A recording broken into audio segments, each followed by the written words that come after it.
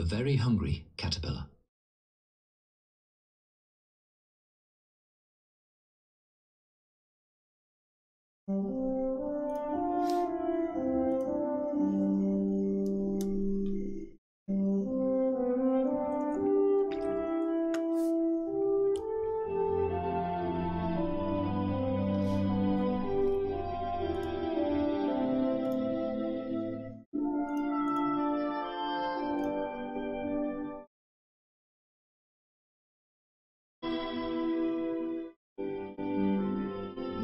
In the light of the moon, a little egg lay on a leaf.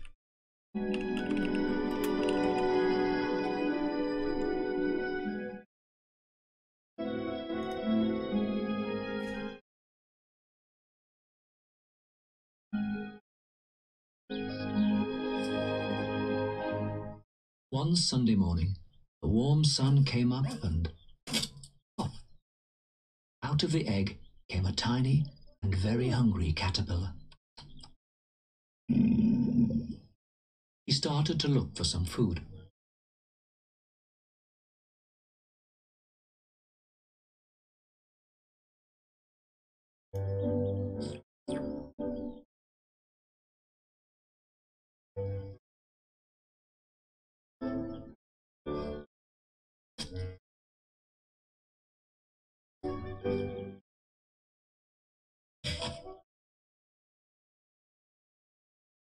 On Monday, he ate through one apple.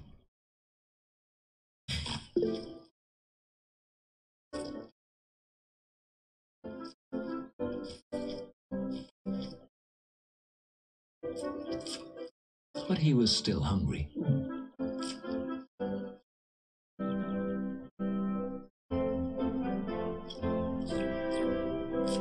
On Tuesday, he ate through 2 pears, but he was still hungry.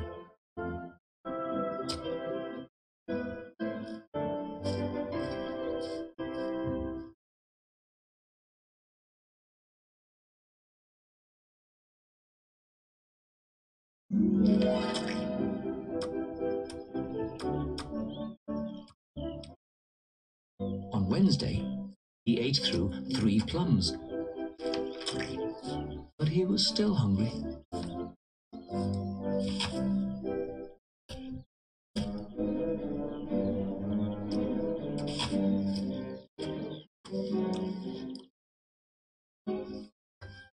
On Thursday, he ate through 4 strawberries, but he was still hungry.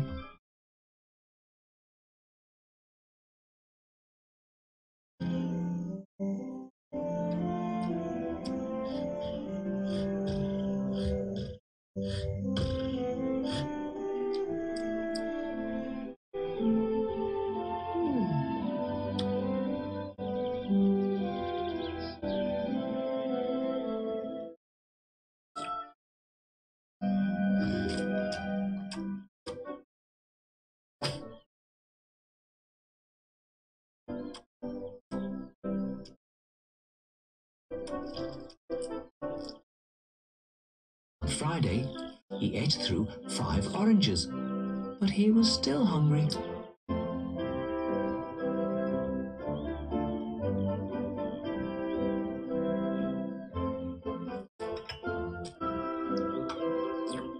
On Saturday, he ate through 1 piece of chocolate cake, 1 ice cream cone, 1 pickle.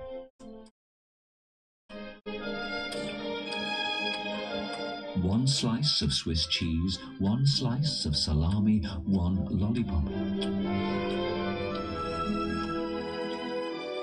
1 piece of cherry pie, 1 sausage, 1 cupcake, and 1 slice of watermelon.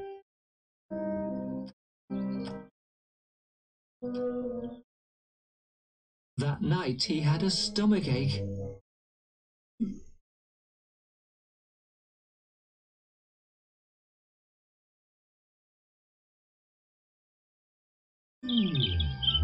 The next day was Sunday again.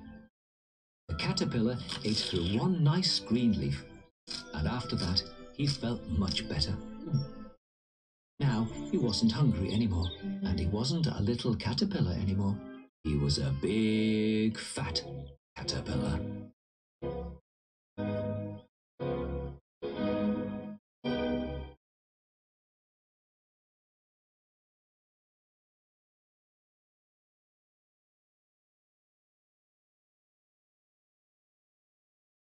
He built a small house called a cocoon around himself.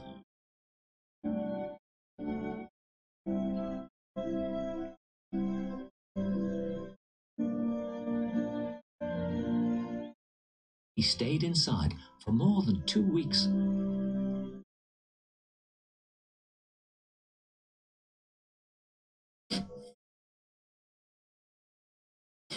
Then he nibbled a hole in the cocoon, pushed his way out, and he was a beautiful butterfly.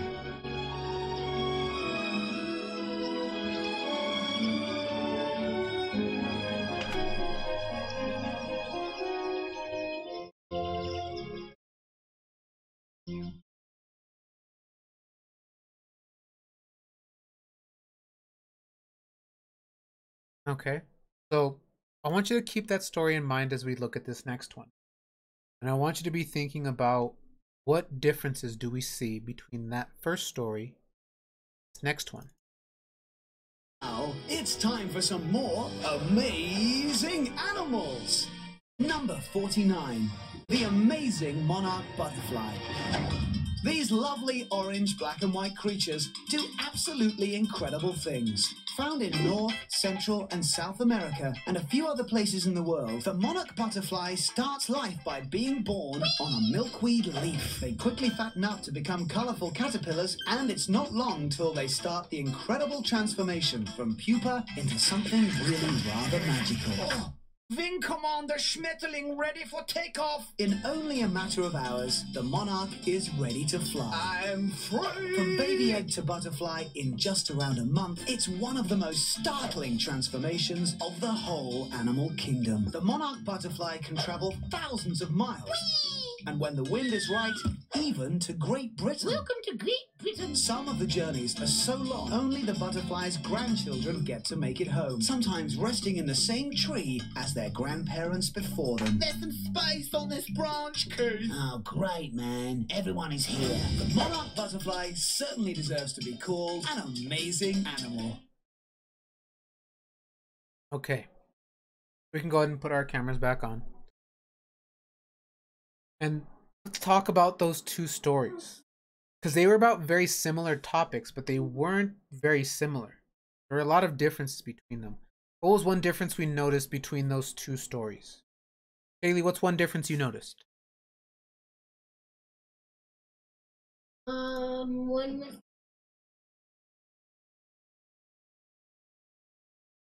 Okay.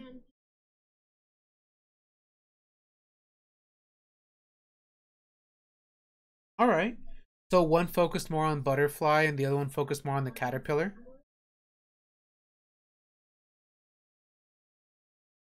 That's cool. So have you read it before? Okay.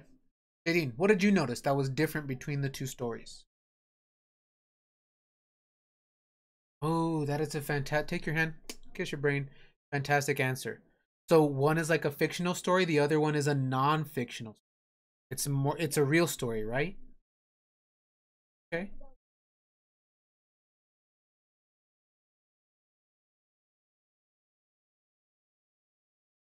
So one has like a made-up story to it, right? There's real caterpillars in real life. They become butterflies in real life. But you're right, that one was made up, like a made-up story about one caterpillar. And the other one had facts about real butterflies that we... Jaylene, what's the difference that you noticed?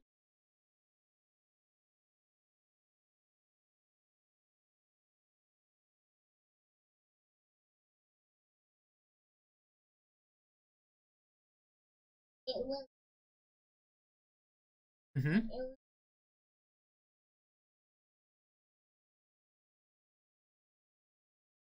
Do me a favor again. Beautiful answer. Take your hand. Kiss your brain. I love the word that you used. One of them was illustrated, which means that it was drawn. Someone made the pictures. And the other one you said used real pictures. Someone didn't have to go out and draw them.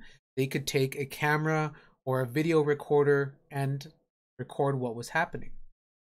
Man, you guys had fantastic answers for these. Very good job. Very well done. What do you think the author's purpose was for that first story, The Very Hungry Caterpillar? Was that to persuade us? Was that to inform us? Or was that to entertain us? Kylie, what do you think?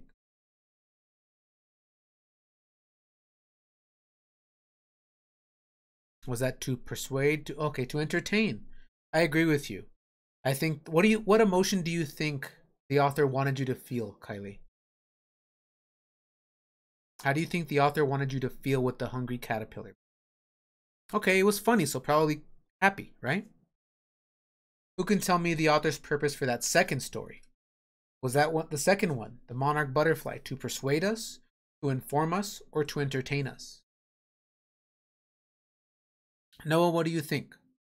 To persuade, to inform, or to entertain? The second story. To inform us. They gave us lots of facts about those monarch butterflies, about where we can find them, about these long journeys that they take. They gave us a lot of really good information for us to learn from. Okay. So we're going to talk about things that will help your reader, or any reader, even if it's us, to understand the author's purpose and to understand what the author is trying to tell us a little bit more. So I'm going to take a look in our notebooks, and I'm going to look in the reading notebook. And you don't have to open this one up. You can just watch my screen. What we're going to talk about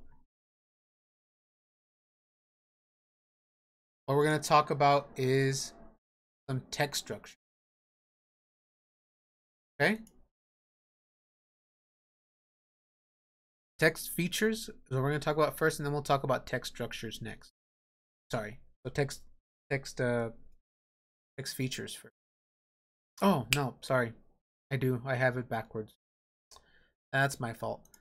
So text structure. Okay? Text structure we've seen in a couple of problems before. Questions that we've come across. Text structure is how they organize their writing, how they organize their information. So one of them says description. So one of the ways to organize the information is just to describe what is happening. So you have one topic or one thing that you're focused on, and then you're just giving details, facts, information about that one thing. Another one is sequence and order. That means that you're putting things in order of what happened first, what happened second and third and fourth, and on, like beginning, middle, and end. Okay? And each of these has some different words that the author might use that kind of gives you a clue. If they give you a description, or if that's the way they're organizing the information, they're going to use phrases or words like for example, or for instance, or they might say characteristics include this. They might say in addition to this, and then tell you more facts. If they're going in sequence, they're going in order, they're going to say things like before or in the beginning. They might say next or after or then or finally when they get to the end. There's compare and contrast. Compare and contrast we've talked about before. Compare and contrast is when you talk about how things are the same and how they're different. So some key words that you might see would be things like similar or like, same, or on the other hand. We have cause and effect. Cause and effect would be telling you this happens, and because of this, this other thing happens. We have keywords like since or because or this leads to, or if they want to sound a little fancier, they might say as a result of or consequently.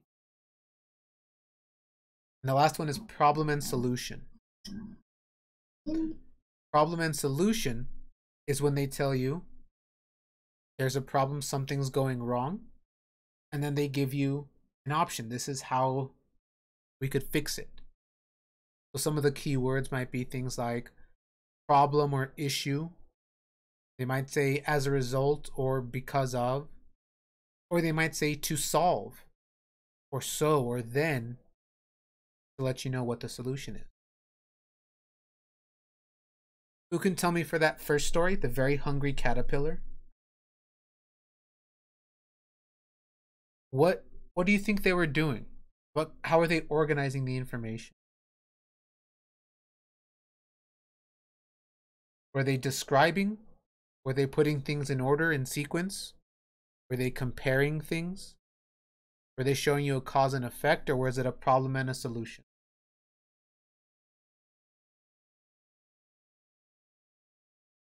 How do you think that first story was organized?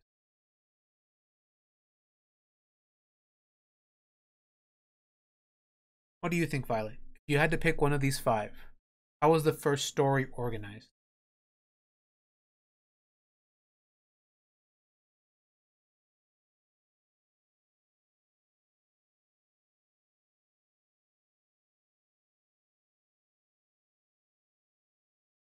What would you say, Violet? Description, sequence, compare and contrast, cause and effect, or the problem and solution? The Very Hungry Caterpillar. How do you think the author decided to organize that text?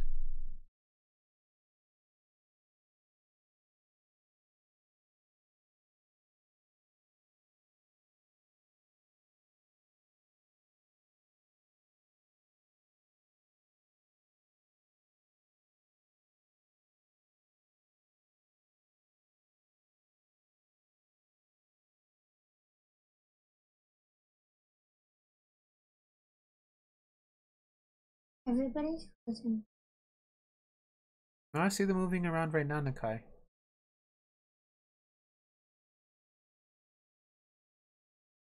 What do you think, Violet? You need some help? Okay, which one do you think it is? How was that first story organized?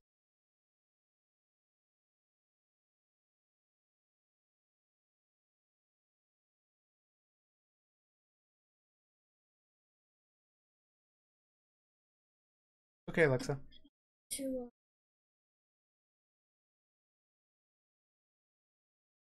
to goes on and on. Very good. The first story, The Very Hungry Caterpillar, is organized in sequence. It starts at the beginning, then it goes to the middle, then it goes to the end. If you notice at the top of this page, it says non-fiction text structure. And like we said earlier, The Very Hungry Caterpillar was a fictional piece of writing. Most fictional writing is going to be in sequence. They're going to start at the beginning, go to the middle, and go to the end. What about that second story, The Monarch Butterfly? That one was a non-fiction. So it could be any of these.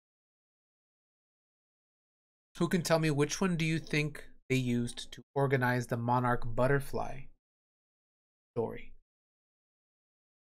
Were they just describing? Were they going in order? Were they comparing and contrasting anything? Was it a cause and effect, or was it a problem and a solution? Who can tell me what you think? How did they organize that second story, Monarch Butterfly story?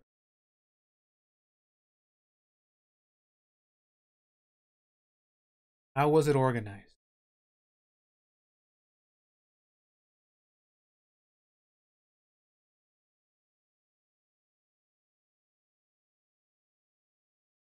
What do you think, Kylie?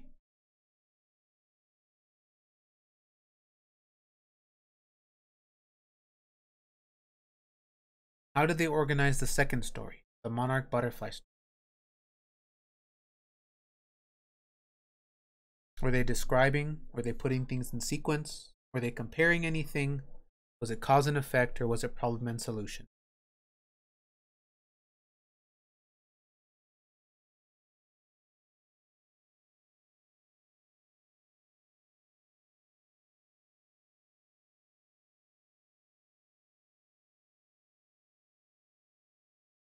Which one would you choose, Kylie?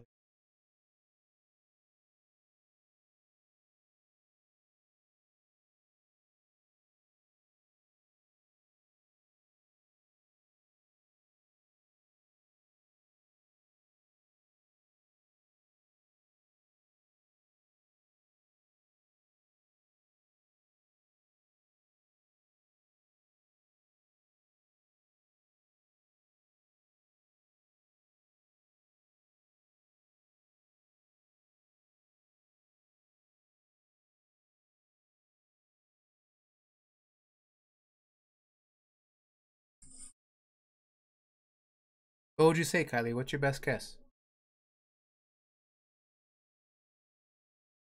How do you think they organized the second story, one about the monarch butterflies? Did they use description? Did they use sequence and order? Did they compare and contrast? Did they use cause and effect? Or did they use problem and solution? How did they organize their writing for the second story?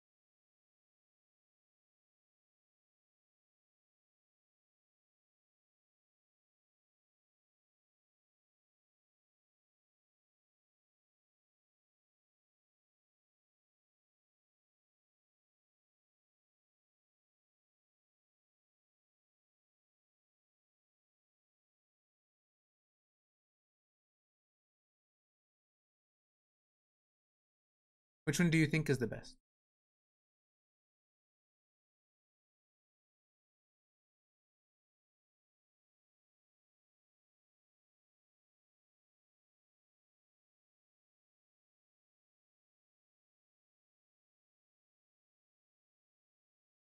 I'm not gonna grade you on your answer, so I don't want you to worry too much. Just tell me what you think.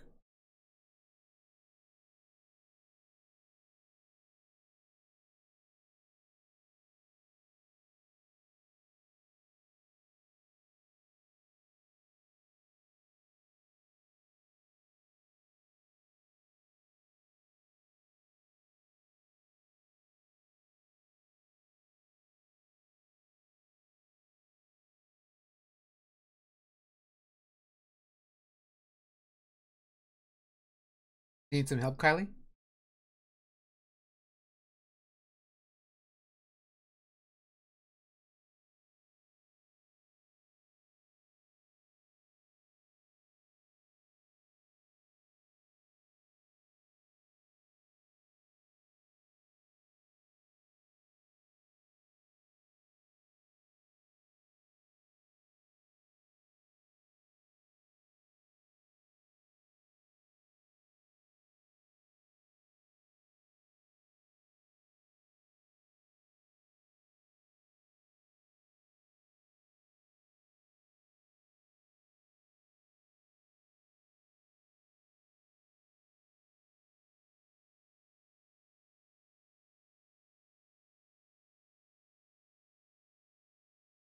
Okay, description. I'd agree with you. Their focus, their topic was that monarch butterfly, and they just kept giving us facts about them, right? Every single fact they gave us was all about the monarch butterfly. They didn't focus on anything else. I think description is a good way to put it. A very good job. Now, this week, we're going to be talking about those text structures, but we're also going to be talking about text features. Text features are things that authors add into their writing to help us understand. And some of these text features, we could see, especially in that monarch butterfly story. Again, a lot of times these text features are something you really only see in nonfiction writing. So in something like our read aloud book, you're not going to see a lot of these, but in nonfiction books, you'll see them a lot more often because they help us to understand what the author is trying to show us. So let's look at some of these examples. So number one, a title. Title helps us out because it tells us or gives us a clue or a hint what that topic is going to be. So if I were to pick up a book, and Bailey, let's say I picked up a book and on the cover it says dolphins. Bailey, if the cover of the book, if the title of the book was dolphins, what do you think the book's going to be about?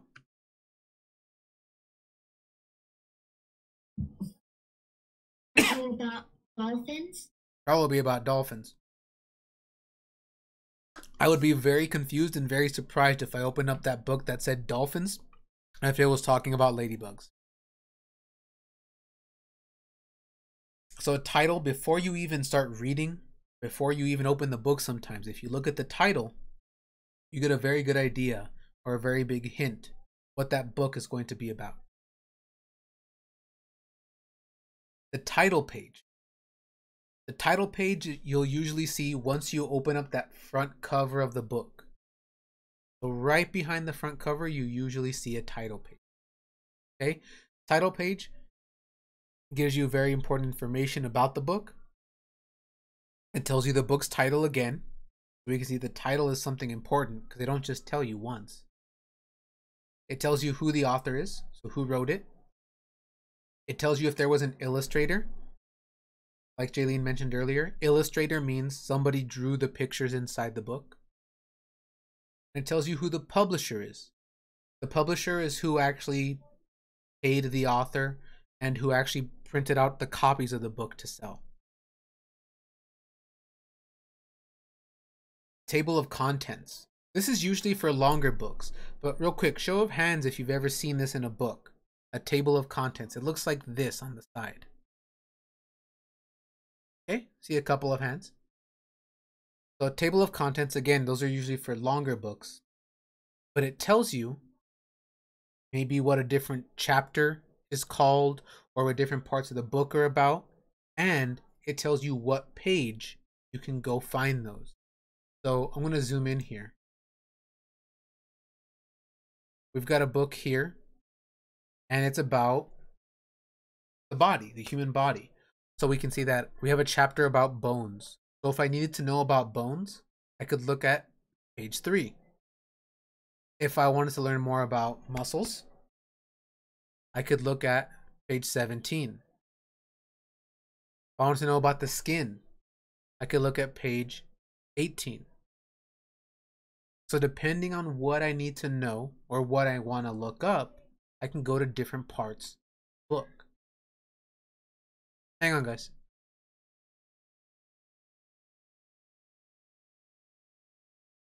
This next one is something that people get confused. The index. The index is a lot like the table of contents, but there's one big difference. The table of contents goes in order of what comes first in the book. So like chapter 1, chapter 2, chapter 3, chapter 4. The index is at the end of the book and it goes in A, B, C order. So if I look here, it's from the same book. Same one about the body. But notice that they don't start with bones and muscles and the skin. Yes, Bailey?